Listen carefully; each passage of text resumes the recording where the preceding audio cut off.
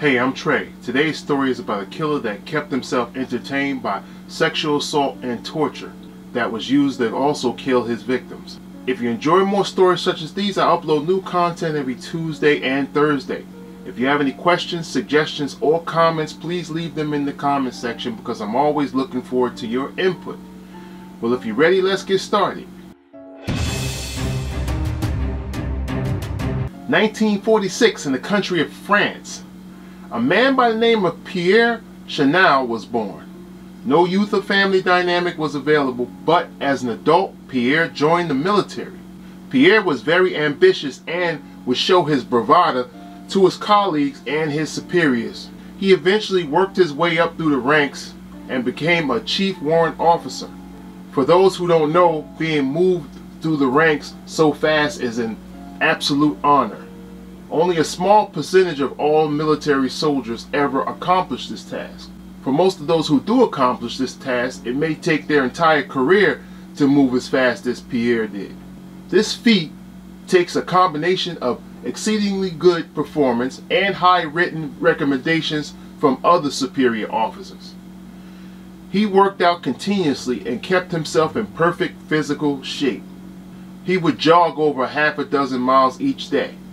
This was alleged but not confirmed, but some of his colleagues believed that he was a little crazy because he always spoke about staying in shape so that he can be prepared to kill someone during combat. This guy doesn't sound crazy at all.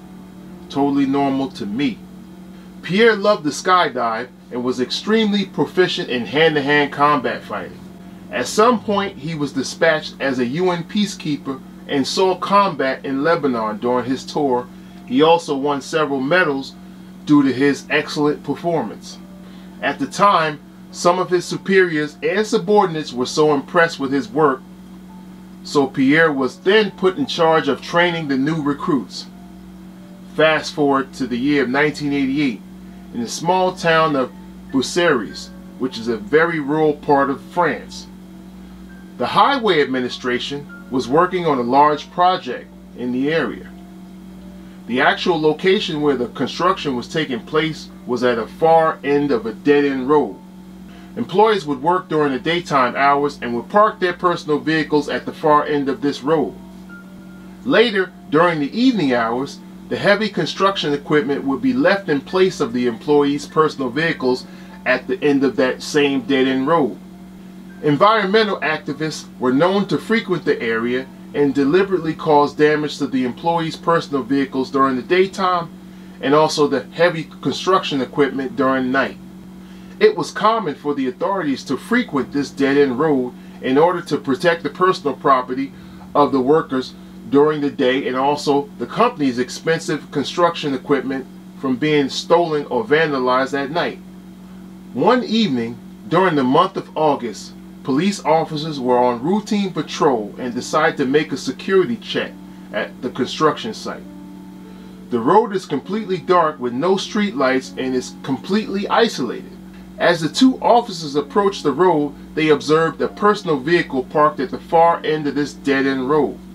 The vehicle's lights were off and there was no movement. This was considered strange since it was at night and no one was supposed to have any reason for being anywhere near this area.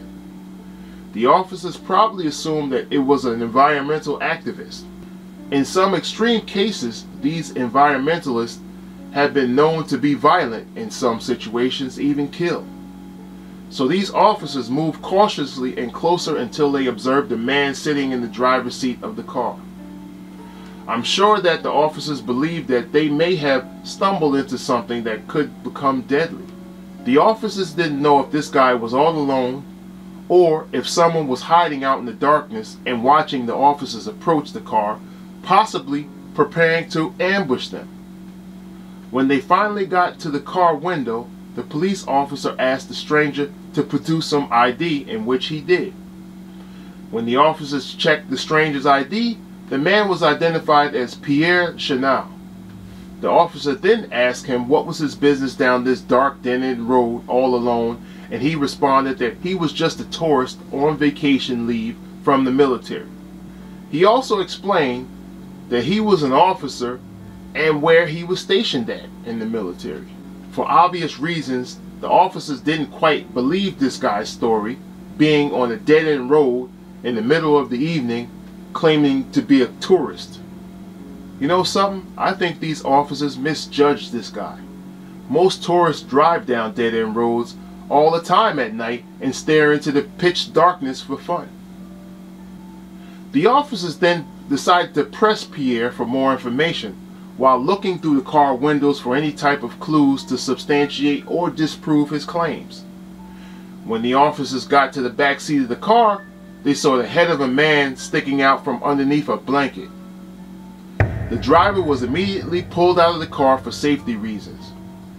When the officers began to remove the blanket off the man in the back seat, they noticed that the man's neck and ankles were tightly chained together, purposely constructed to cause him to choke himself if he were to move around.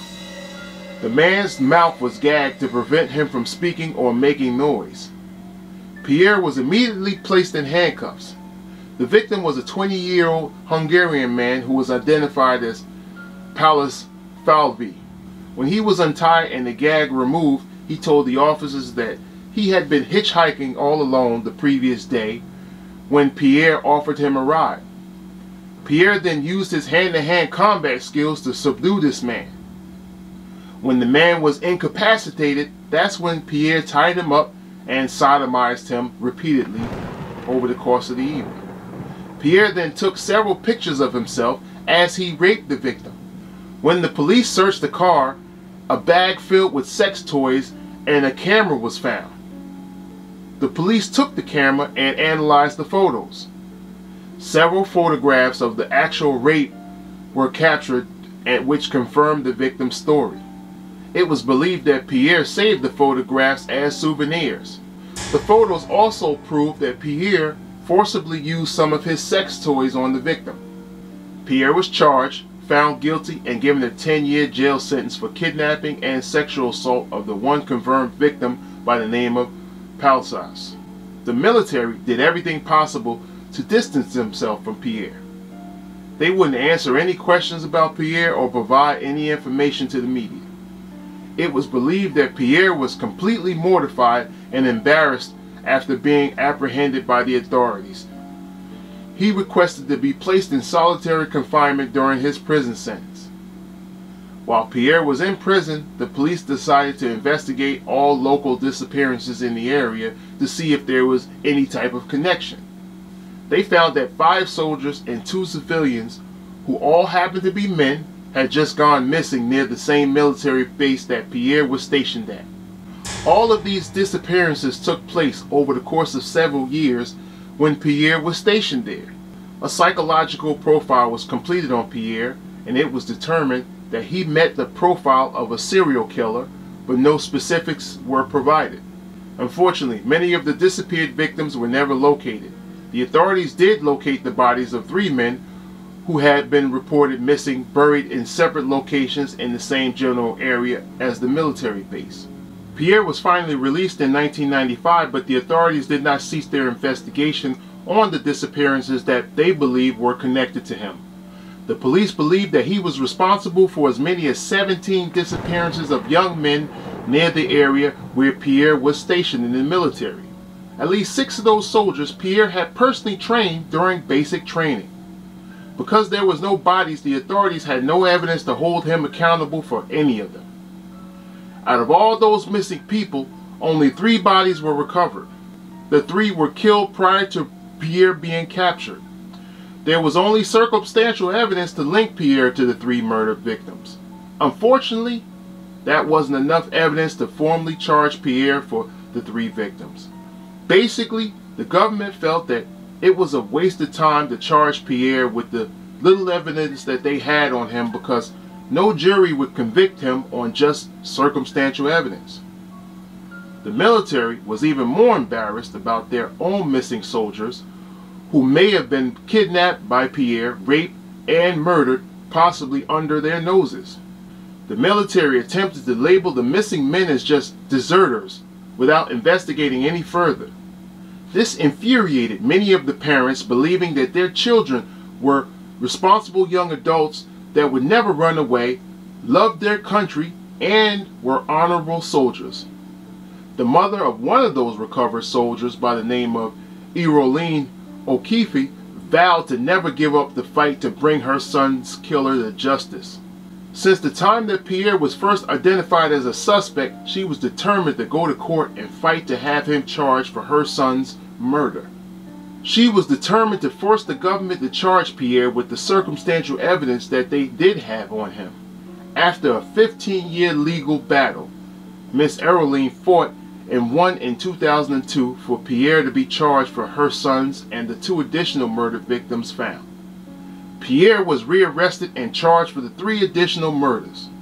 During his incarceration and while he was on trial, he took his own life by slashing his wrist. If you enjoy more stories such as these, just click one of the suggested videos above. Don't forget to hit the like button, subscribe, and notification button so you can be reminded of new content that I upload every Tuesday and Thursday. God bless and stay safe.